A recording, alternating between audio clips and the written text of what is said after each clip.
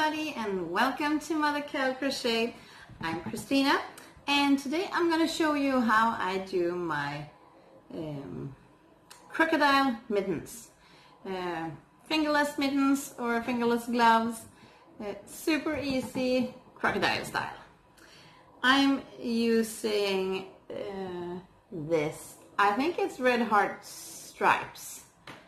And I got this from Teresa at Teresa's Little Trees Treasures when we did a swap last spring. So I'm using this one. I think it's for could be a 5mm hook perhaps. I think I'm going to use my favorite hook, and it's a 7. I think I'm going to do because I don't want it too stiff. So that's what I'm doing. So first off, I do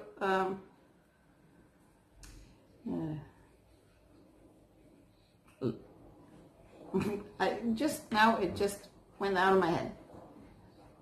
Magic loop, perhaps it's called. Oh man, I crochet 3, 4, 5. I think I'm going to do 27 and see how far it goes in my hand.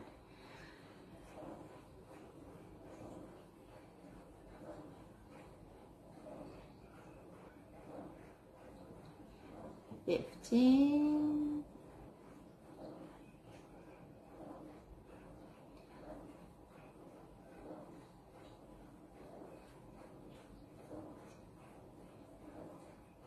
And 27. This is how far mine are.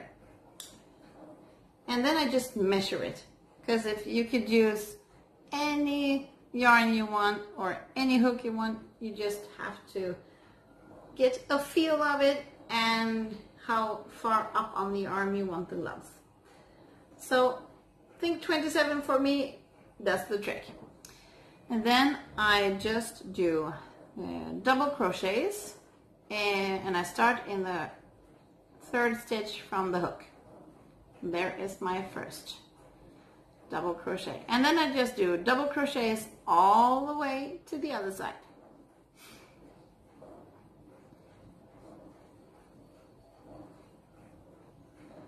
And I just wrap the yarn and go through my chain, pick up the yarn, go through 2, and then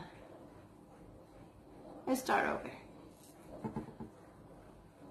So that is what I'm doing. Since I'm legally blind. In the States they would call me legally blind. In Sweden I'm at blindness 4. And when you're totally blind, that is the next step. So that's why I'm not watching. I'm seeing with my fingers. So that was tight. So I don't have to watch what I'm doing, because my fingers are doing the trick. I think that's why I like to do use no smaller than a 4mm hook, because then the stitches get so tiny, so you can't, or I can't feel them. So that's what I like to do. I love my 5 and I love my 7. Lost thread. So soon I'm coming up to the end. And if you are bothered by the sounds in the background, it's just my washer.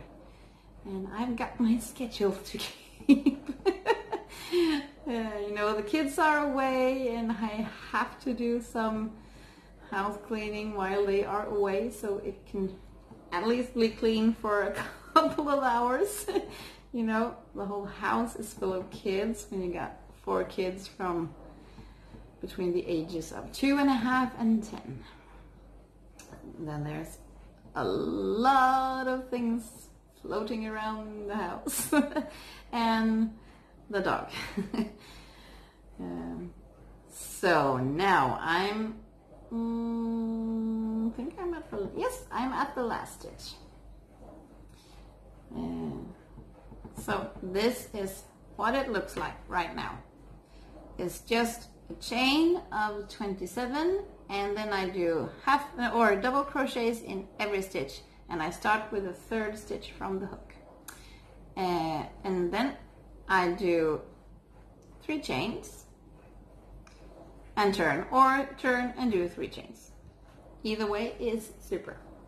And then I'm on to row 2, and this is where the fun begins. So now I'm doing a front post double crochet, and instead of doing the double crochet in the stitches, in this stitch and in this stitch, we are going around this post. So I wrap the yarn around the hook, and then I go in between the first and the second double crochet, go behind the post, and then out on the other side.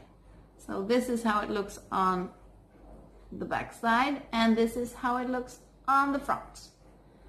And then I pick up the thread, drag it through around the post, and then just do an ordinary double crochet. Wrap the yarn, find the next post, and just go behind it like this. So you have the post on the hook, then you pick up the thread, drag it through, and just do an ordinary double crochet. There are probably a ton of videos showing you how you do the front post double crochet, much better than I showed you. So that is what I'm doing all the way to the other side. And when I do the last one, there is one double crochet left, and in that gap, we can call it, I just do an ordinary double crochet. I'm going to show you in a second. These mittens or gloves are going to be gorgeous in these colors, and they are going to be mine. Got a black rain coat, a rain jacket, so that will suit just fine.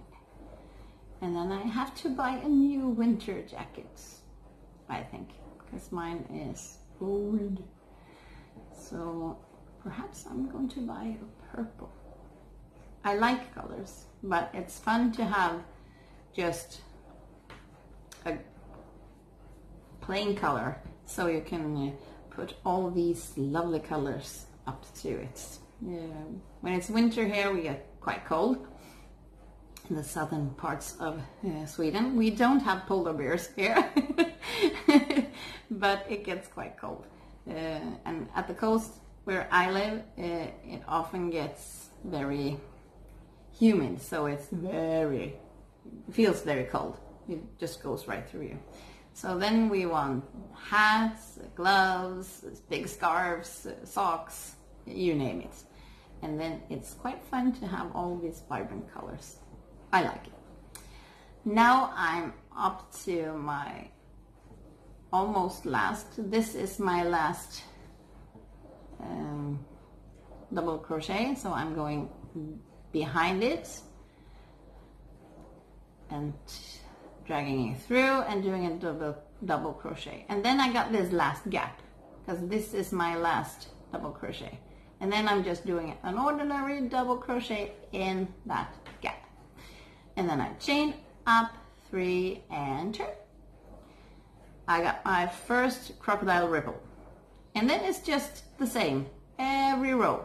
Front double crochet, front post double crochet, all the way back.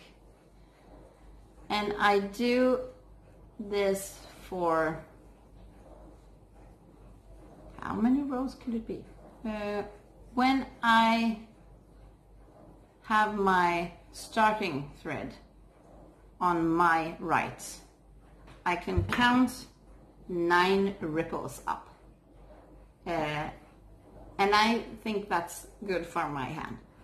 So when you crochet and do this, you might just try it on, pulling it through together around your arm or hand, and then you're good to go. When you can close the 2 parts around your hand, you're good to go.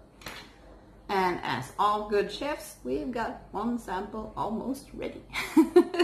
So this is how it's going to look when it's more upward. So I just do this rectangular shaped thing, just going up until it's, for me, when the starting thread is on your right, I can count 9 ripples up. So this isn't finished, but 9 ripples up, and when I do that, I just fold it. And the last mitten I did a slip stitch or slip stitch together for 7 stitches down, and then I just slip stitch in one of the sides, and I do that for 4 stitches because that's quite good for my thumb. And then I just continue and I count on the other side to jump over 4 stitches, and then in the 5th I continue slip stitching it together all the way to the end. Cut off the thread and just sew in the ends, and then you got your mittens. Let me get mine. So this is the one I showed you last time. I've sewn it together, and I did 7 stitches down here, slip stitch 7, slip stitched just on one of the sides for 4 stitches, counted out 4 stitches on the other side, and started in the 5th and just continued slip stitching it together. And voila! I've got my crocodile style fingerless mittens. I love them, the kids love them, the girls, both the 10-year-old and the 9-year-old loves it, and now it's time to do one for the 50-year-old. So we all love it. It's quite fancy. You can do it in thick woolly yarn. This is in acrylic. You can do it in cotton if you want to have it not so hot or warm. You can do it however you want. So just to keep on hooking, and you got yourself some fingerless mittens. Bye! This is how far I've gotten on my newest crocodile. So here is my starting, and then there's 1, 2, 3, 4 ripples. So I got 5 left, but look at this color change. It's so lovely. Thank you, Teresa, for the yarn. It is so super lovely.